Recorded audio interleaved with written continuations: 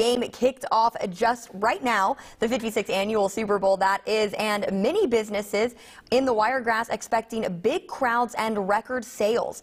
WDHN's Allison Polk spoke with a local business on what they expect this year. She joins us live. Allison?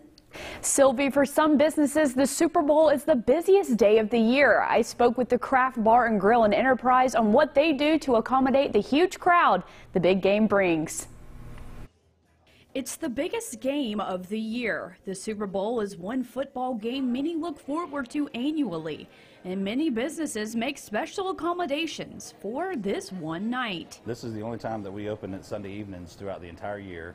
Normally we close at 3 o'clock, and so we do this so people can come out and enjoy the game. We run wing specials, burger specials, oyster specials. For the Super Bowl, the Craft Bar and Grill plays the game on the projector screen as well as many other TVs throughout the restaurant. With a huge crowd and the big game playing, they create an atmosphere you can't find watching from home. Just camaraderie, you know. I think it's just, you know, everybody can kind of, you know, let loose and have some fun and, you know, hang out and enjoy themselves, and it's just neat to kind of be in a public environment, I think.